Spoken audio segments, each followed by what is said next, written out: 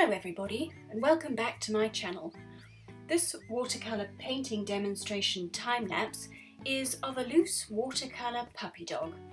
It's actually from my series of watercolour paintings that's called Autumn. I had anticipated when I planned such a series that I would mostly be painting autumnal trees and pathways and that sort of thing. But when I came across this sweet little autumn coloured dog, I absolutely couldn't resist. I started sketching him out straight away directly onto my watercolour paper, which if you've watched me before you'll know that's what I tend to often do. Sometimes when I'm feeling a little bit more patient and diligent, I will start with a quick little sketchbook sketch just to get my hand used to drawing the shapes. But with this little guy, I just couldn't wait. So I went straight in and started drawing on the paper.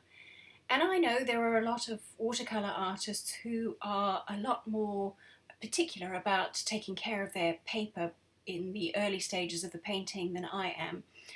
You'll see I don't usually bother to stretch the paper. That's partly impatience, I have to admit. I do it sometimes, but that's usually just because I like the clean borders that happen when you tape off the edges. But I find that in my loose style, a little bit of warping and buckling doesn't really bother me too much, and that once the painting is finished and dried, if it has warped a little bit, you can just leave it under a nice heavy pile of books overnight and it's perfectly fine.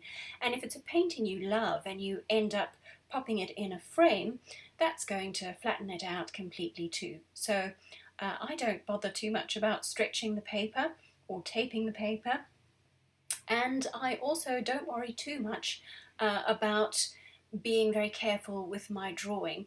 I don't do a detailed drawing because I find that's makes it harder for me to stay loose when I'm painting, and that's obviously my absolute favourite thing, is a loose style of watercolour painting.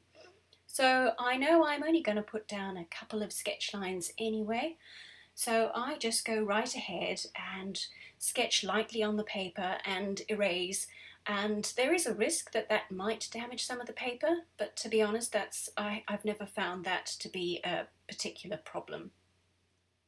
And then once I've got my rough sketch, I go ahead and start adding colours, paying particular attention to where I think the lights and darks are, because really I think if you can get the lights and darks in the right spots, you've got a successful painting. And something as delightful as this little puppy is a joy to paint. So popping in all his little lights and darks and fluffy bits of fur is such a joy. I'm gonna play a little bit of music and let you watch me finish off the painting. If you're enjoying what you're seeing, please don't forget to like and comment, and don't hesitate to ask me any questions you've got about the painting process in those comments, and I'll do my best to answer. Oh, and don't forget to hit that subscribe button if you want to see some more. See you next time.